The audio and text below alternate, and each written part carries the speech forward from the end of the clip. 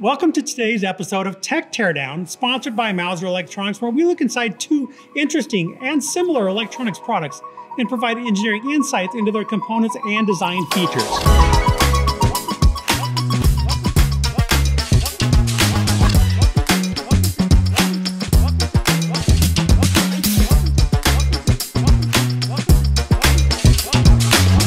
Electronics is an authorized distributor of electronic components from the world's leading manufacturers. Today, we'll be comparing two LED light strips, a very basic white-only LED lighting strip and a multicolored LED light strip with remote control. Let's take a look inside and see what's in these packages. This is the white-only LED strip. It's got a USB plug and a wire that connects directly to the strip. Now let's take a peek at the color. Now obviously there's a lot more inside of this one. So looking at just the strip itself here of this RGB one, it doesn't have the power plug directly connected to it. Obviously we've got a remote because there's a lot more functionality and the power stuff here. Now we're going to dim the lights here and plug everything in so you can see how they look.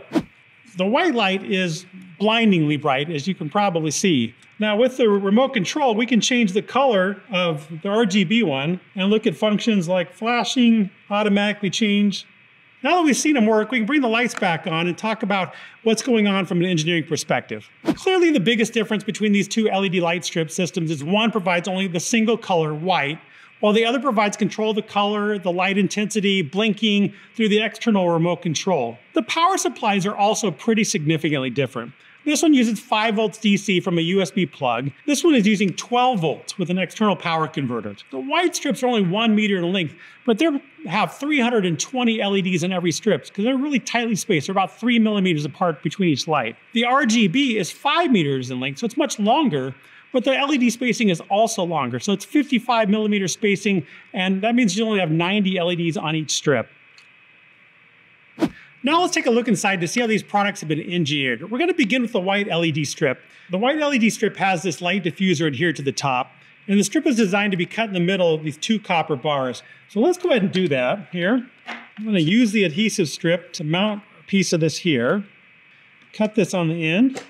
Now I've got another identical strip here that will also attach next to it and cut it. And this is going to allow us to compare side by side with and without the diffuser, which means that I've got to peel the diffuser off of one of these. Kind of comes off in chunks, it appears. Now I've got one of these here with the original diffuser still intact, and this one up here that I've removed the diffuser. Now let's plug those in just so we can see the difference. There's the original with the diffuser.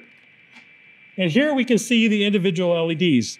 It's pretty interesting. You can see how closely these are spaced, but also the color change. The diffuser is changing it from a pretty blue light to a softer yellow kind of white light. Let's turn those off so we can look at what's going on now. All right, as we look at this strip here, we can see it's kind of in segments. Each section is delineated by the cut line. The copper bars tell us where we can cut the device. The 5 volts runs the length of it from the power, as does ground. And then we have a number of very tiny LEDs. There's also a current limiting resistor. So this current limiting resistor is connected to 8 parallel LEDs. So 8 LEDs, we're going to share one current limiting resistor. These LEDs are tiny. They're 0.603 metric footprint, which means they're 0.6 millimeters by 0.3 millimeters. We can see if we zoom in really close here, the entire circuit. The 5 volt DC signal connects to one side of the current limiting resistor. The other side of the resistor fans out to the LEDs that are on each side. The LEDs are connected to the current limiting voltage on one side and ground on the other. It's really a pretty simple circuit, but with these white LED strips designed for simple illumination, it works just fine. Now let's check out the design and manufacturing of the RGB light strip. I'm going to mount it here in parallel with the other white LED strips that we just did. Now, without even the lights on, the obvious difference here is that there's no LED diffuser on the RGB light strip. The other thing you can see clearly is these LEDs, they're much, much larger. Right? We got the little tiny LEDs on the white, and we got these giant LEDs here. Each LED has associated with it its own dedicated current limiting resistor. So where we're sharing it, 8 of them over here share one current limiting resistor. On the RGB, each one of these big LEDs has its own The resistor value can be calculated from the 3-digit code that is written on the top. So 471 indicates 47 times 10 raised to the first power. So that's 47 times 10, or 470 ohms. These RGB LEDs have a 50-50 metric footprint, meaning it's 5 millimeters by 5 millimeters. There's 4 signals here that must pass the length of the strip. There's red, green, blue, and power, the 12-volt DC. And each of the RGB signal lines provide a control signal for the individual on-chip LED. Let's go ahead and power them up now, side by side, so we can kind of see how this looks. We have with the diffuser, without the diffuser. And let's apply some power. And there you can see the color, and we can change that. Now that we've looked at the strips and compared their functionalities, let's look at the other pieces of the RGB system that allow it to operate. So if we take the controller here, on the end of it, we have the IR sensor. So that's the little sensor here at the end in this case, and of course the plugs. Now we're going to open this up and see what's inside. All right, I was able to get this pried open so that we can see the PCB inside of here. The barrel connector for the power on the end. On the back side of it, the wires are soldered to go to the 3 different cables, the one for the IR sensor and the 2 that connect to the LED strips. On the top of the PCB is the controller IC here in the middle. I'm not sure what part this is. There's no markings that identify it. It's interesting here, we see this often on PCBs, is there's a place here to populate another IC. It's empty. I don't know if they use this board in another design.